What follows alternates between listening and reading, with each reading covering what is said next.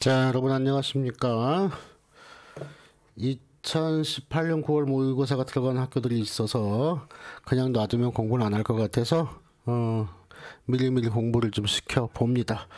자, 일단은 22번까지 공부하고 22번 이후의 거는 상황을 봐가면서 직접 제가 강의를 하든 말든 할 거예요. 아마 22번까지 볼 때 시간이 한 40분 정도 걸리는 것 같아. 잠깐만 내가 확인을 좀 한번 해볼게요. 쌤 얼굴 안 보이니까 좋죠? 잠깐만 확인을 좀 해보도록 합시다. 40분 정도 걸리네요. 첫 번째 강의하는 거 이거 하고 그 다음에 여러분 안 지쳤으면 거기서 좀 더 나갈 테니까 그렇게 하도록 합시다. 자, 준비됐으면 시작을 해보도록 합시다. 잠시만 기다리십시오. 바로 시작합니다.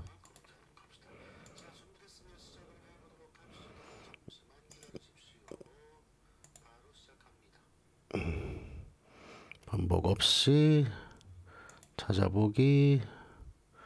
이게 어디지? 반디.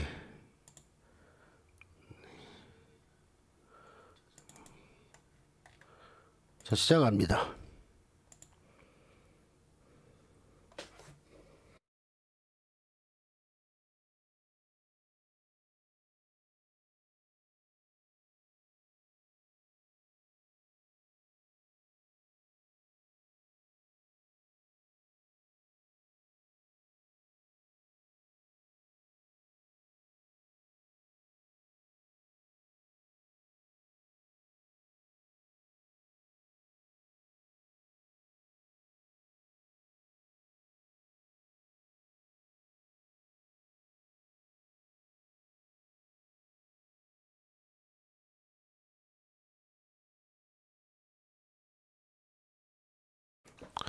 여러분 잠깐만 소리가 안 나와서 어떻게 되는지 확인을 좀 조금만 해보고 다시 한번 해봅시다. 여러분 잠깐만 소리가 안 나와서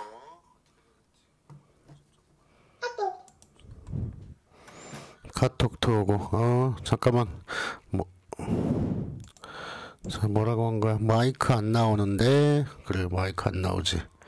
잠깐만 기다려 보세요. 다시 한번. 선생님 수업을 지금 막 끝났더니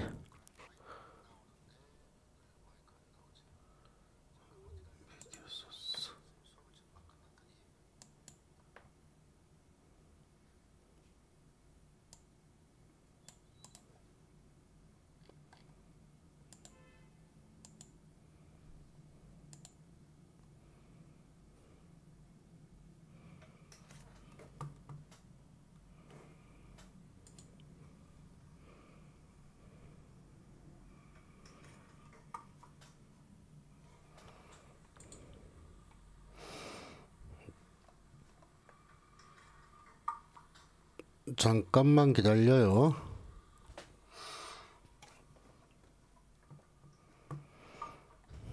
잠깐만 기다려요. 자, 어쩔 수 없이 쌤이 직접 해야 될 것 같아요. 직접 해야 될 것 같아서 잠깐만 세팅을 좀 하고요.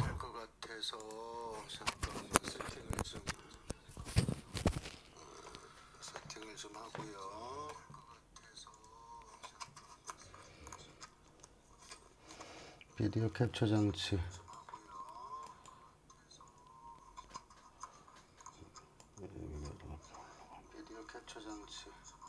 올라갑니다.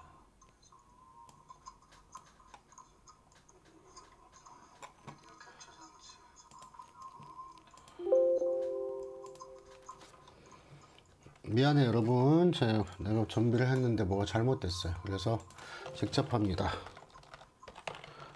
이그젠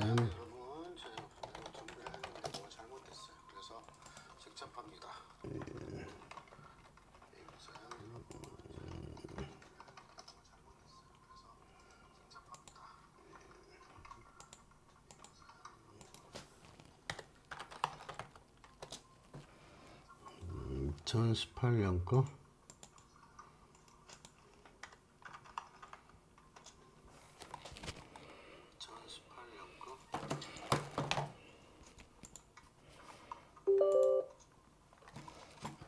자, 그러면 배경 이미지 플러스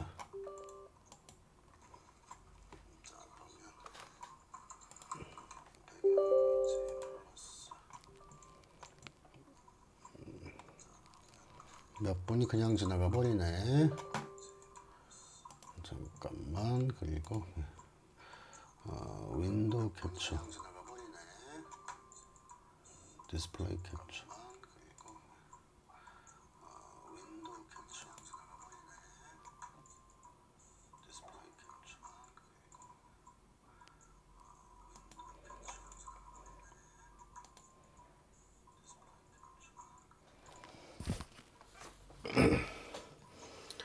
자, 여러분 화면이 나오나요?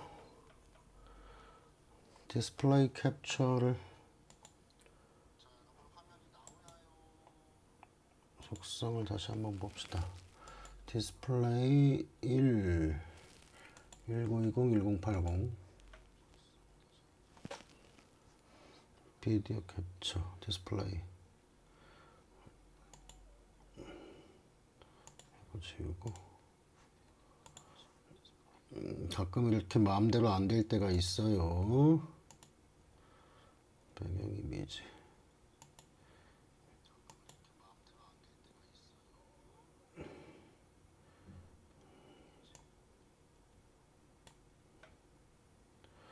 다음에 채팅창을 끄고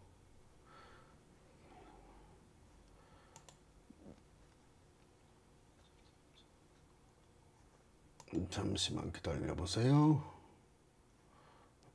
여기 보이네요. 자, 그러면 여기서 자 이제 해보도록 하겠습니다.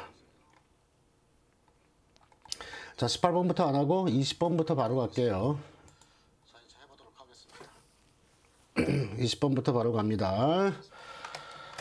자, 봅시다. How do you encourage other people when they are changing their behavior?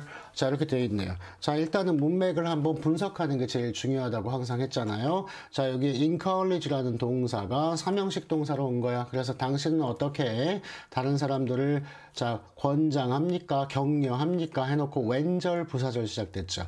그들이 뭐하고 있을 때 they are changing, 그들이 바꾸고 있었어. 삼형식이니까 목적어 있어야 부사절이 끝나죠. 그들의 행동을 바꾸고 있을 때 어떻게 다른 사람들을 격려합니까? 이렇게 돼 있어요. 문맥상 중요한 건 뭐냐면 그들의 행동을 바꾸고 있을 때에 당신이 뭐하는 방법? 격려하는 방법에 대해서 물어보고 있는 겁니다. 됐습니까? 자, 그 다음에 두 번째 문장을 한번 봅시다. Suppose you see a friend who is on a diet and has long losing a lot of weight. 자, suppose라는 동사가 하나가 이렇게 나왔어요. 그런데 이 동사는요, 무엇을 가정하다라는 타동사잖아요. 그런데 여기에 see라는 동사가 하나 더 있잖아요. 자, 여러분 문장에는 동사가 몇 개 있어야 돼? 반드시 한 개만 있어야 된다라고 여러 번 얘기하고 있죠. 그런데 여기에 동사가 또 있어요. 이렇게. 그리고 자, has been losing 여기도 동사가 있죠. 그러면 접속사가 적어도 몇 개는 있다는 거야. 접속사가 3개는 있다는 거죠. 자, 눈에 보이는 거 볼게요. 여기 who라는 접속사가 있어요. 그래서 얘 본동사 아닙니다. 여기 and라는 접속사가 있어서 who에 걸리는 병렬의 동사, 여기 is 동사와 여기 has 동사 역시 똑같이 본동사가 아닙니다. 자, 이 본동사 찾는 건 왜 한다고 그랬지? 본동사를 찾아야 그 문장에서 뭐 할 수 있으니까. 문법을 따질 수 있으니까. 그 다음에 2개가 남았는데 접속사가 안 보이네. 그러면 접속사가 어디 생략됐다 그랬습니까? 접속사는 주어 앞에 생략된다. 근데 요 앞엔 주어가 없고 여기에 주어가 있잖아요. 맨 앞에는 명령문의 주어니까 그건 상관없고 여기에 접속사가 생략됐겠네. 그러면 여기서부터가 suppose가 삼형식. 그래서 여기 명사절이 시작되고 명사절 접속사 대시 생략됐다는 거죠. 어디까지입니까? 여기 다시 삼형식 요 명사절은 여기서 끝나는 문장이 됩니다. 그러면 이 후 관계대명사절은 뭐 하려고 나온 거죠? 이 후 관계대명사절은 여기에 있는 friend를 꾸며주려고 놓은 형용사절이다. 이렇게 볼 수 있는 거죠. 항상 문장의 구조를 먼저 파악해 놓고 그 다음에 뭐 해석을 하시든 안 하셔야 됩니다. 자, suppose 가정해 보세요. 뭘 가정해 봐? 네가 see a friend 친구를 만나고 있다고 가정해 보세요. 근데 어떤 친구입니까? Who is on a diet? 그럼 be on a diet. 다이어트 중이다 이런 얘기잖아요. 그래서 다이어트 중인 사귄 친구를 만나고 있다고 가정해 보세요. 그리고 나 같으면 여기다가 어법 문제를 주겠다는 거예요. 여기다 어떻게 어법 문제 줄 거야? 너 have 쓸래? 아니면 has 쓸래 해서 수의일치 문제를 주는 거예요. 그런데 여러분 생각해봐. A lot of weight, 굉장히 많은 이 살을 빼고 있는 중인 게 친구입니까? 아니면 너입니까? 친구잖아요, 친구. 그러니까 이거의 선행사는 누가 된다고? 그 친구가 돼야 되니까 수의 일치를 여기다 해야 되는 거죠. 그래서 have가 오면 안 된다, has가 온다라는 거, 요거 수의 일치 문제로 나올 수 있다. 자, 아무튼 보세요.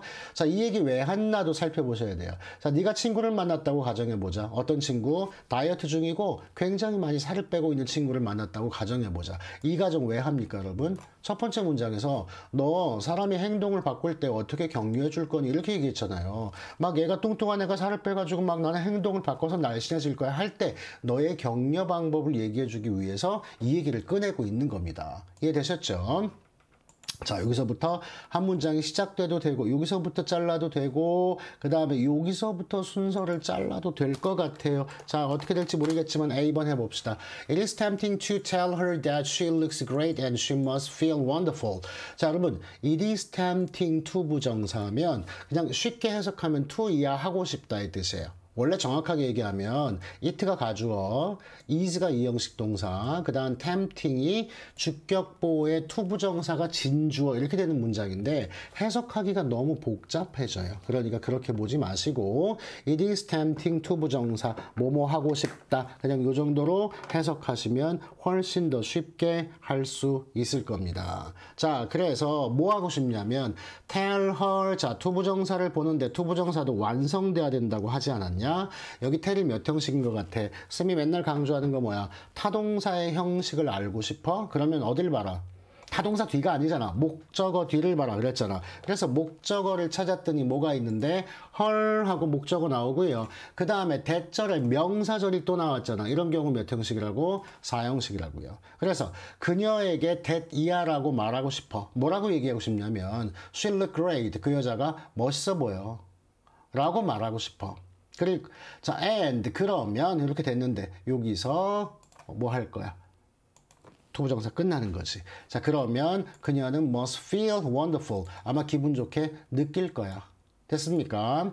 자, it feel good. 이거 괜찮은 거야. For someone, 누군가가 to hear positive comment. 긍정적인 코멘트를 듣는 건 괜찮은 거야. 그리고 this feedback, 이러한 피드백은 will often be encouraging. 자, 굉장히 남을 격려해 줘요. 이렇게 되는 거거든요. 자, 여기도 시험 문제가 하나 나올 거예요.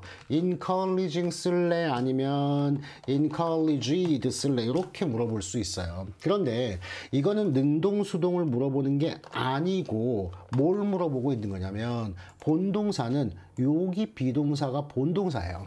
이 형식. 그래서 주격보호를 쓰는데 문맥상 자, 이 피드백이 남에게 격려를 해줘 아니면 피드백이 격려를 받아. 피드백이 격려받을 리는 없잖아요. 그러니까 능동의 형용사를 써야 되죠. 그래서 ing를 써야 된다는 거죠. 자, 여기까지 얘기하는 건 뭐예요? 좋은 말 해주면 좋을지도 몰라. 이 얘기를 여기까지 해주고 있는 중이에요. 자, 그런데 however 갑자기 분위기가 바뀌죠. 여기서부터 뭐 나와? B번이 나올 겁니다. 자, 그러나 if you end the discussion there, 네가 만약에 끝낸다면 무엇을? 그 토론을 거기서 끝내면 그러면 the only feedback, 얘가 주어. 자, 문장 구조 봅시다. Your friend is getting, 여기에 getting의 목적어가 왜 없을까? 관계대명사의 목적격 되느라고. 그래서 당신의 친구가 얻게 되는 유일한 피드백은 이렇게 돼 있어요. 본동사.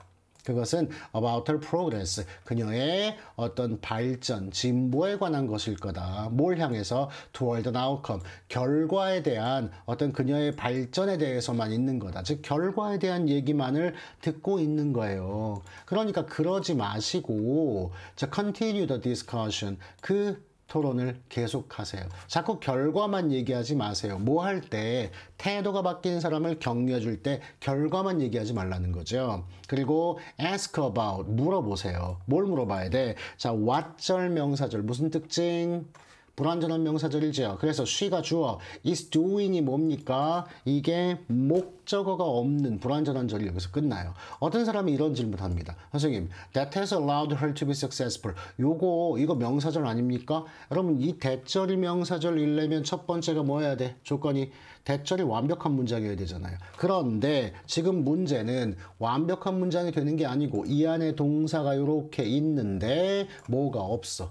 그 앞에 주어가 빠졌잖아요. 이렇게 불완전한 문장이 되면 이건 무슨 절이 된다고? 이만큼이 형용사절이 되죠. 형용사절. 그러니까 doing의 목적어는 여전히 없잖아요. 명사가 해야 되니까. 오케이. 자, 그래서 ask about, 물어봐라. What is she doing? 그 여자가 뭐 하고 있는지 해놓고 이 that도 사실은 시험 문제 넣으면 되게 어려운 문제예요.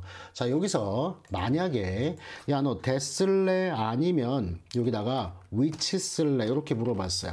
이거 둘 다 관계대명사거든. 그런데 that 쓸래? which 쓸래? 뒤에 불완전한 문장이니까 똑같은 것 같은데 뭐지? 그게 아니고요. 이거의 선행사가 누구냐면 요게 아니고 이 what이라는 의문사가 선행사인 거예요.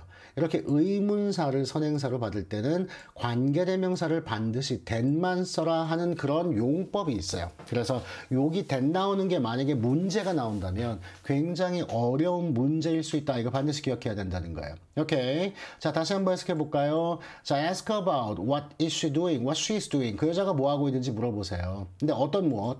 has allowed her, 그녀가 성공할 수 있도록 허락해 주었던 무엇을 하고 있는지를 물어보세요. 됐습니까? 그 무엇은 뭐야? 과정을 얘기하는 거예요. 됐습니까? 자, 그래서 what is she eating? 그 여자가 무엇을 먹고 있는지, where is she working out? 그 여자가 자, 어떤 운동을 하고 있는지, 어디서 운동을 하고 있는지, what are the lifestyle change she has made? 그 여자가 만들었어. 무엇을? 어떤 라이프스타일의 변화를 자, 여기는 she has made는 관계대명사절이네. 선생님 잘못 봤네. 요만큼 관계대명사절로 누구 꾸며주고 앞에 있는 명사를 꾸며주죠. 누구? change. 그러면 자, 어떻게 되는 문장입니까? 문장은 여기에 동사가 있고요. 주어가 어디 있어요? 주어. 도치된 상황이잖아. 그래서 the lifestyle change가 주어예요. 그 다음 보어는 어디 있어요? 이번에는 what이 보어하는 거죠. 접속사가 아니고. 그래서 그 여자가 만들어낸 라이프스타일의 변화가 무엇인지 이런 것들을 질문을 하세요. 이런 얘기입니다. 오케이? 즉 여기서부터 여기까지는 뭘 물으라는 얘기예요? 결과 말고 과정에 대해서 물어보세요 라고 얘기하는 부분인 거예요. 되셨죠? 자, 그러면 여기가 이제 결론인데요. When the conversation focus on the process of change. 여기 요만큼이면 자, 나 같으면 여기 요만큼을 빈칸 줄 것 같아. 이게 주제문이거든. 그래서 대화가 focus on the process of change. 변화의 과정에 집중을 하면 rather than 어디보다는 the outcome. 결과보다는 변화의 과정에 집중을 하면 it reinforce 이것이 강화시킬 건데 무엇을? 가치를 어떤 가치를 creating a sustainable process 지속 가능한 과정을 만들어내는 그 가치를 강화시킬 거거든요. 쌤 같으면요. 여기 요 부분을 분명히 뭐 낼 것 같아요. 요거 빈칸추럼 낼 것 같아요. 그 다음에 요게 조금 짧긴 한데 요렇게 잘려야 되거든. 이게 순서가 잘리면 요렇게 잘려야 되는데 그러면 B가 너무 짧잖아요. 그죠? 그래서 이건 순서 문제보다는 여기 요 B번이라고 돼 있는 이 문장을 뭘로 주는 게 좋겠다. 문장 삽입을 주는 게 훨씬 좋겠죠. 그래서 문장 삽입 문제가 좋겠고요. 답은 뭐였었어요? 행동을 과정에 초점을 둬 대화해야 된다. 이게 주제였잖아요. 여기가 똑같은 부분에 빈칸이 나오잖아. 그래서 빈칸이 나오거나 아니면 문장 삽입이 나오거나 아니면 어법 문제들이 등장을 하겠다 하는 생각이 듭니다. 그래서 20번 문제는 이렇게 정리를 하도록 하겠습니다. 자, 여러분 지금 질문 받으면서 하면 좀 어려우니까 우리 질문은 어떻게 해? 이거 다 끝나고 그 다음에 여러분들이 저한테 그 댓글이나 혹은 여기 와서 질문하시거나 카카오톡으로 질문하시거나 그렇게 하시면 좋을 것 같아요. 자, 21번 문제 한번 봅시다. 여러분 리딩할 때 꼭 부탁하는 게 있습니다. 아무 생각 없이 읽지 마라. 그죠? 첫 문장과 두 번째 문장은 첫 문장에서 애매하게 얘기하고 두 번째 문장에서 항상 어떻게 얘기한다. 그 첫 문장에 대한 구체적인 설명을 해준다. 오케이? 그리고 주제를 찾으려고 해라. 내가 목적 없이 읽으면 안 된다. 여러 번 얘기하고 있죠. 항상 의미도 보시고 문법적으로 문장의 구조도 보시고 그렇게 하셔야 됩니다. 자, 그럼 21번 문제 한번 살펴보도록 하겠습니다. 자, 21번 문제 보는데 잠깐만 쌤 코드 좀 갖고 올게. 이게 배터리가 하나 없는 게 있어서 1분만 기다려줘요.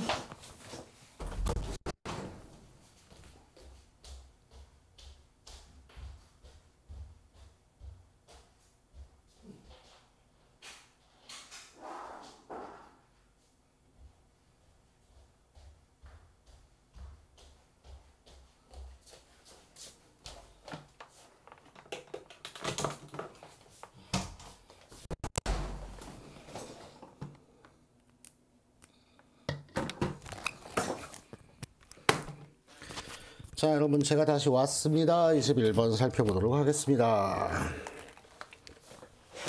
자, 21번 봅시다. 어디 갔습니까?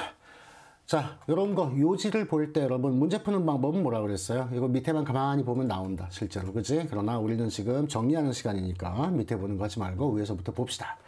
자, 내용 한번 볼게요. 아이고. 자, it might seem that praising your child's intelligence or talent would boost his self-esteem and motivate him. 자, 한번 봅시다. 동사 어디 있어? 항상 동사부터 찾아. 자, might seem이라는 동사가 하나 있고요. 그 다음에 쭉 가가지고 would boost라는 동사가 하나 있어요.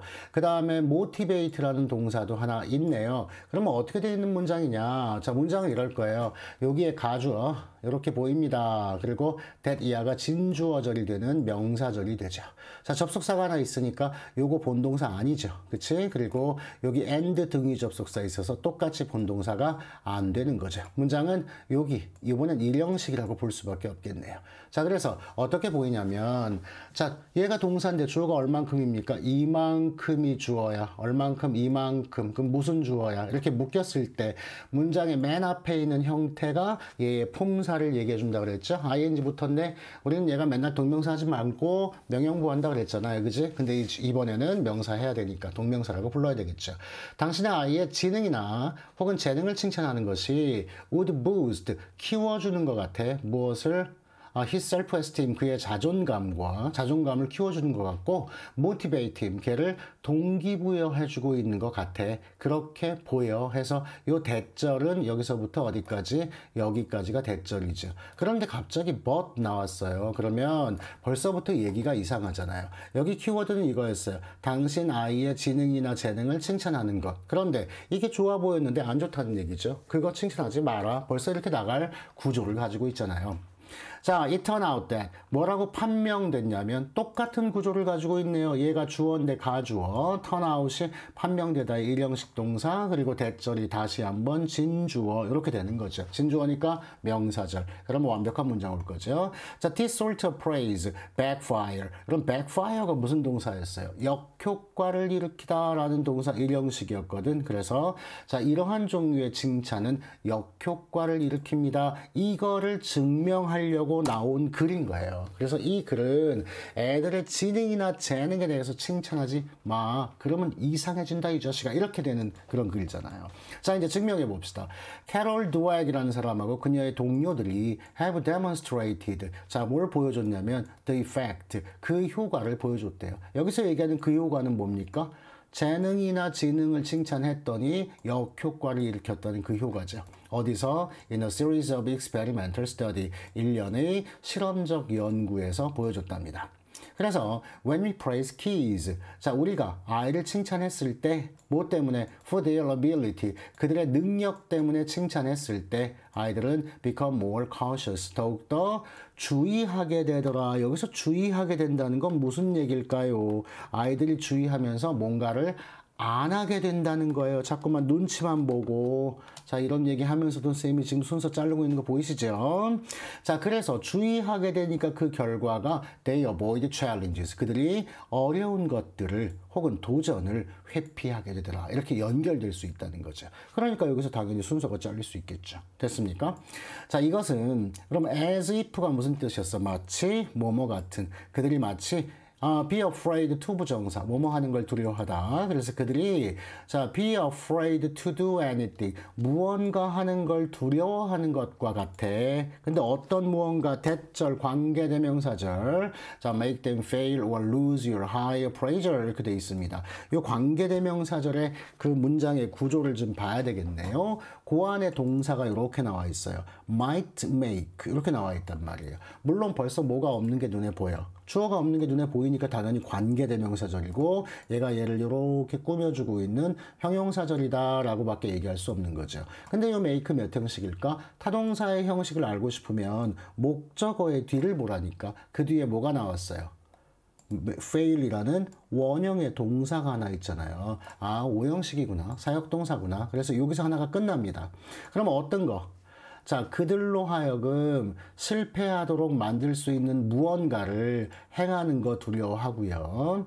자, 그 다음에 lose your high appraisal, 당신의 높은 평가를 잃게 만들어. 그런데 여기에 요 lose는요, 여기 fail하고 lose가 병렬인 거야. 그래서 목적격 보어들이 오는 거죠. 당신의 높은 칭찬을 잃게 만들지도 모르는 그러한 것들을 행하는 거 마치 두려워하는 것처럼 되는 것이다. 이런 뜻이 되는 거죠. 그러니까 애들이 자꾸 주의하면서 뭔가를 안 한다는 거예요.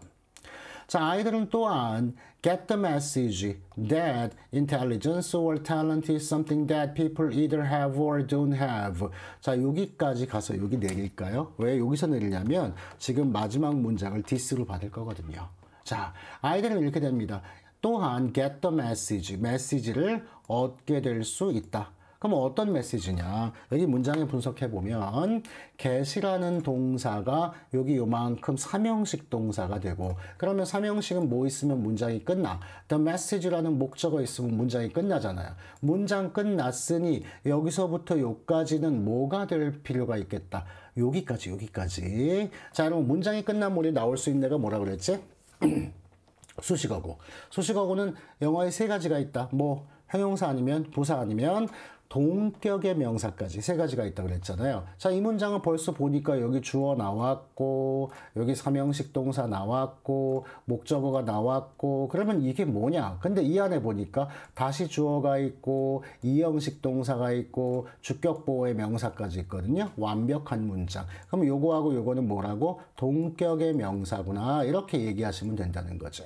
자, 그래서 아이들은 어떤 메시지를 얻을 수 있냐면, 지능이나 재능이라는 것이 이런 거야 라는 메시지를 얻을 수 있대. 근데 어떤 거야? 자, 얘가 이렇게 꾸며주죠. 사람들이 가질 수도 있고 가지지 않을 수도 있는 그런 거야 라는 메시지를 얻을 수 있다는 거예요. 그래서 그것이 leave, 자, 남긴다. 그런데 이게 몇 형식이게? 요거 역시 마찬가지예요, 여러분. 5형식인데 왜 5형식입니까? 목적어를 봤더니 이렇게 있어요. 그 뒤에 ing가 나왔잖아요. 그럼 얼만큼이 2형식이니까 feeling helpless가 요만큼이 주격 보호하는 거라고요. 목적격 보호. 그래서 이것이 남긴다. 아이들이 무기력함을 느끼도록 남긴다. 언제? 그들이 make mistake, 실수를 저질렀을 때. 됐습니까? 자, 그래서 what's the point? 도대체 요점이 뭡니까? 뭐 하려는? trying to improve. 향상하려고 하는 요점이 뭡니까? 만약에 당신의 실수가 무엇을 나타낸다면, 당신은 지능이 부족해 라는 걸 나타낸다면, 이런 거죠. 네가 실수 한번 했다고, 아, 나는 지능을 가지고 있지 않은 사람이구나 라고 한다면 도대체 왜 이렇게 열심히 사느냐. 그러니까 지능을 포커스로 해서 생각하면 아이들에게 안 좋을 수 있으니 지능이나 재능에 대해서 뭐 하지 말라? 칭찬하면 안 좋다라고 얘기하는 글이었잖아요. 그래서 정답이 5번이었고요. 자, 하다 보니까 뭐가 좋았어? 하다 보니까 순서가 정말 예쁘게 남겨지죠. 이렇게 ABC가 정말 예쁘게. this는 앞문장 받아야 돼. they는 more cautious 하다는 거 받아야 되고요. 여기 아이들 받으면서, 그 다음에 여기는 실험의 맨 첫 부분이니까 완벽하게 순서 문제로 나올 수 있는 그런 문제였다라는 것 꼭 알아두시면 좋겠고요. 그 다음에 여러분 이게 아무래도 고등학교 1학년이다 보니까 1학년들이 못하는 게 뭐예요? 대절, 왓절 구분하는 거. 그거 정말로 별거 아닌데 더럽게 못하는 경우가 있어요. 자, 여기 한번 봅시다. 대절. 자, 플러스 뭐가 왔다? 완벽한 문장이 왔다. 이거 뭘로밖에 안 쓰인다고? 명사절로밖에 안 쓰인다고. 명사절로 쓰이면 문장에서 뭐 해야 돼? 주어 아니면 목적어 아니면 보어해야 될 거 아니에요. 자, 두 번째 대절이 있다. 두 번째 대절은 뭐가 있어요? 뒤에 불완전한 문장을 갖는 거 있다. 이거 우리가 흔히 얘기하는 관계대명사절, 즉 형용사절이 된다고요. 뭐해?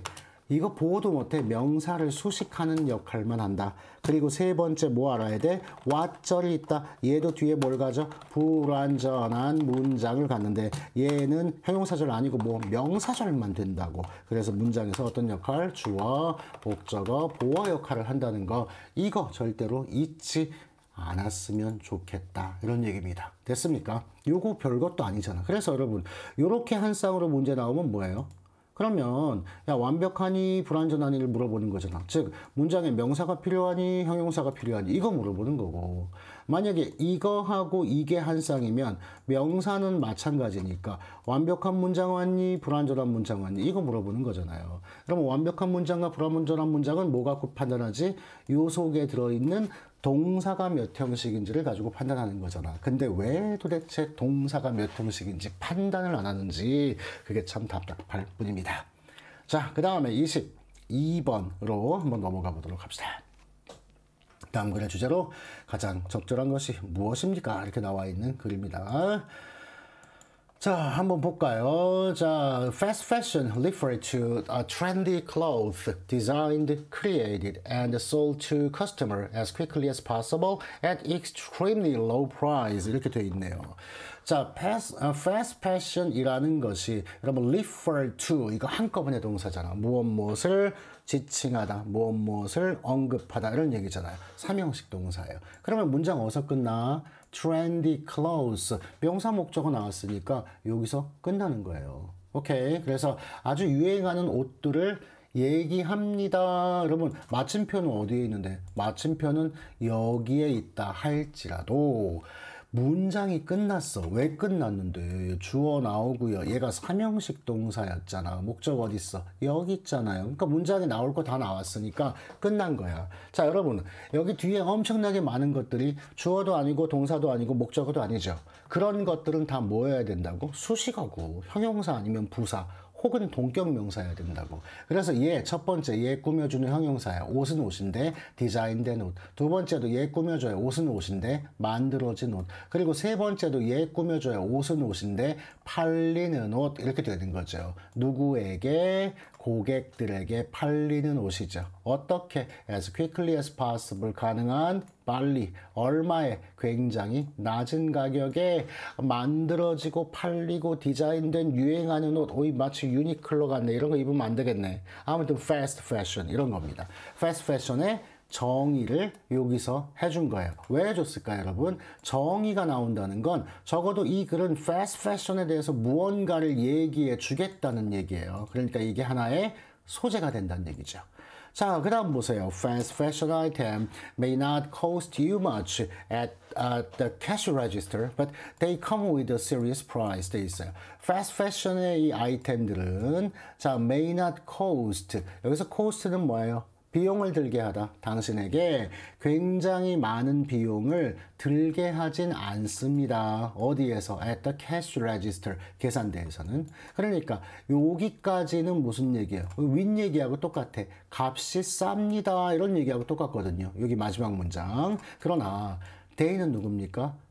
fast fashion items가 복수였잖아요. 그러니까 대를 받아야지. 걔들은요 뭐와 함께 오냐면 심각한 대가와 함께 옵니다. 아, 이게 분명 좋은 게 아니에요. 그지? 자, tens of millions of people. 그 대가가 뭐냐? 수백 명의 사람들.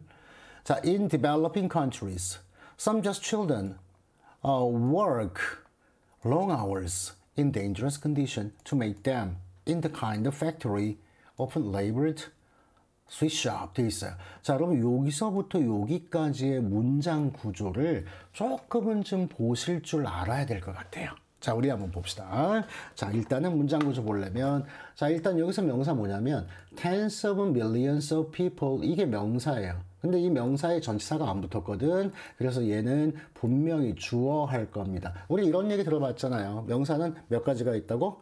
셀 수 있는 명사, 셀 수 없는 명사 그거 하지 말자고. 그거 무슨 나오지도 않는데 왜 자꾸 하냐고. 그거 말고 뭐가 있다고. 명사는 전치사가 붙은 명사와 전치사가 붙지 않은 명사가 있다고. 그래서 전치사가 붙은 명사는 주목보 안 하고 전치사가 안 붙은 명사가 주목보 할 거다. 이거 기억하고 있으면 되죠. 자, 여기 한번 보세요. tens of millions of people 주어고요. 그 다음에 여기 보세요. 전치사 붙어 있잖아요. in developing countries. 이건 안 할 거고요. 그 다음에 여기에 명사가 하나 또 있어요. some just children 이라는 명사가 또 있는데 주어가 둘일 리가 없거든요. 그러면 얘는 뭐야? 동격의 명사일 거예요. 오케이. 그리고 나서 저 주어하고 이 work라는 동사가 뭐 합니까? 수에 일치하고 있잖아요. 선생님, work는 일형식 동사 아니에요? 맞아요. 그런데 뒤에 여기 long hours 이건 도대체 뭡니까? 이거 명사 같은데요. 자, 명사같이 생겼지만 명사가 아닌 애가 누구라고 그랬어요? 명사같이 생겼는데 짝퉁이라서 명사가 아니야. 장방쉬. 중국 이름 같잖아. 장소, 방향, 시간을 나타내는 명사는 명사일 수도 있으나 부사일 수도 있다. 그래서 얘 부사라고요. 자, 일형식이니까 뒤에 이제 더 이상 명사가 오지 않을 거잖아요. 그러면 계속해서 한번 살펴볼까? in부터 어디까지? dangerous condition까지. 그 다음에 to make them은 그것들을 만들기 위해서 부사적 용법. 그 다음에 in the kind of factory 전치사구. 그 다음에 여러분 여기 labeled sweetshop이 뭔지 아세요? 요게 형용사 덩어리가 된 거야. 누구 꾸며주는, 얘를 꾸며주는 형용사 덩어리가 된 건데, 여러분, 노동착취 공장이라고 공장이 지가 이름 붙여져. 이름 붙여진 거지. 그래서 얘가 수동의 형용사 덩어리가 돼서 PP가 돼야지, 여기가 동사 원형이라든가 ing가 온다든가 하면 틀립니다. 문장 구조가. 자, 그래서 여기는 분명히 어법 문제가 나올 겁니다. 자, 일단 해석하고 나서 문제 낼게요. 자, 수없이 많은 사람들, 어디에 있는 developing country, 개발도상국에 수없이 많은 사람들, 근데 그 중에 일부는 어린아이들인데 그 사람들이 일한다는 거예요. 얼마를? 굉장히 긴 시간을 어디서? 위험한 상태에서 to make them, 그 옷들을 만들기 위해서 일을 한다는 겁니다. 근데 어디에서? 어떤 공장인데 노동 착취 공장이라 이름 붙여진 그런 공장에서 일한다는 거죠. 그리고 이걸 갖다가 문법 문제를 내면 저 같으면 반드시 여기다 이렇게 되겠네요. 자, 여기에 labeled 쓸 거니 아니면 저 앞쪽에 work가 동사 원형이었거든. 그래서 여기도 똑같이 동사 원형으로 하나를 주는 거예요. 그러면 어찌 보면 시제를 물어보는 것 같지만 절대 시제 물어보는 거 아닙니다. PP, 얘는 형용사였고 얘는 동사거든요. 그래서 품사를 구별하라는 그런 문제가 됩니다. 자, 문제점을 제시했고요. 자, most garment workers, 자, 대부분의 의류 노동자들은 are paid, 돈을 받는데, 자, 여기 barely가 뭡니까? barely, 부정부사예요. 그러면 돈을 받지 못합니다. 얼만큼? enough to survive, 생존할 만큼 돈을 받지 못합니다. 이렇게 돼 있죠. fast fashion, 자, fast fashion은요, 또한 also hurt, 뭐 한다? 상처를 입히는데 environment, 어디에? 환경에도 상처를 입힙니다. 자, 이거 여러 번 봤는데 이런 것 같네요. 여기까지는 자, 이 사람들이 일하는 환경이 굉장히 안 좋았어요. 돈도 잘 못 받아요. 그런데 이번에는 뭐 환경에 직접적인 영향을 미쳐요. 요거 뒤에서부터. 그래서 요 문장은 문장 삽입 문제로 반드시 나오겠네요. 전국 어디선가 반드시 나올 겁니다. 자, 그래서 garment manufactured using toxic chemicals and then transported around the globe, making the fashion industry the world's second largest polluter after the oil industry. 자, 요 문장도 문장이 되게 좋아요. 자, 문장 한번 봅시다. 자, 의류라는 것들이 동사가 얼만큼 이게 are manufactured, 요게 동사예요. 여러분 수동태가 되면 뭐라고 그랬어? 이미 자동사가 되는 거라고 그랬잖아요. 그러니까 자, 어떻게 돼야 된다? 3형식 동사가 몇 형식이 된 거야? 1형식이 된 거야. 그러면 이 문장은 뭐만 있으면 끝나? 주어만 있으면 끝나는 거 아니에요. 그래서 문장은 여기 끝났죠. 자, 그러면 이 덩어리가 뭐가 되는 거냐? 이 덩어리. 자, 여기 3형식이니까 목적은 가져야 되는데, 여러분 using 동사에 ing 붙었어. 품사가 뭐라고? 동명사 무조건 하지 마라. 명형부다, 명형부. 근데 문장이 다 끝나고 문장 밖에 있잖아. 부사인 거예요, 이게. 그래서 우리가 이걸 뭐라고 불러? 분사 구문이라고 부르잖아요. 그때 맨날 문제가 뭐야? 요거 ing니 pp니, 능동의 분사구문이니 수동의 분사구문이니, 능동의 분사구문일 땐 뒤에 명사가 있고 수동의 분사구문일 땐 뒤에 명사가 없다. 맨날 그거잖아요. 여기 뭐가 있어? toxic chemicals, 독성의 화학물질이라는 명사 목적어 있으니까 능동의 분사구문이라서 ing. 자, 여기도 문제를 내고 싶은데 사실은 문제 낼 때가 따로 있어서 여기서 안 낸 거예요. 자, 그럼 이렇게 됩니다. 독성의 화학물질을 사용하면서 의류들이 만들어지고 그리고 나서 자, 여기가 문제인 거예요. transported 쓸 겁니까? 아니면 transporting 쓸 겁니까? 이렇게 문제 낼 거라고요. 자, 이게 뭔 것 같아? 요거가 만약에 왔다. 색깔로 줄게요. 그러면 요거하고 병렬이에요. 그치? 그런데 만약에 transported가 왔다는 건 누구하고 병렬이라는 얘기일까요? 요건 여기 동사하고 병렬이라는 거예요. 비동사의 PP, 수동태가 된다는 거죠. 그런데 문맥을 봤더니 독성 화학물질을 사용하면서 만들어지고 그리고 나서 around the globe, 전 세계로 운송됩니다의 동사여야 되거든요. 됐습니까? 이게 만약에 ing였다면 능동의 분사구문이니까 뒤에 명사도 있어야 되는데 around the globe가 전치사기 때문에 뒤에 명사 목적어 없거든요. 능동의 분사구문이 될 수 없거든요. 그래서 이게 정답될 수밖에 없는 아주 좋은 문법 문제 나올 수 있는 그런 곳이다. 자, 그 다음에 여기도 나올 수 있는데 요 making은 또 분사구문이에요. 오형식 the fashion, fast fashion을 전 세계에서 두 번째로 커다란 오염인자로 만들면서 두 번째니까 누가 첫 번째야? After the oil industry, 오일 산업 그 이후에 오일이 1등이죠. And millions of tons of discarded clothing. 자, 얼마큼이 주어요? 수백만 톤의 버려지는 옷들이 이렇게 나왔는데 그죠? 그럼 수백만 톤이니까 열나 많은 거 아니에요? 많은 거야. 맞아. 그런데 여기 시험 문제는 piles up이냐 pile up이냐 이렇게 문제. 수일치 문제가 단순하게 나와도 애들이 틀릴 거다. 왜? 여기서 주어는 요겁니다. 옷들이, clothing. 여러분 ing가 붙어있는 명사, 동명사 아니고 ing가 붙어있는 명사 어떤 거 있나요? clothing, 의류, advertising, 광고류 이런 게 있어요. 근데 이 ing가 붙어 있는 명사는 전체를 표현하는 명사라서 어떤 특징이 있다? 셀 수 없는 명사의 특징이 있어요.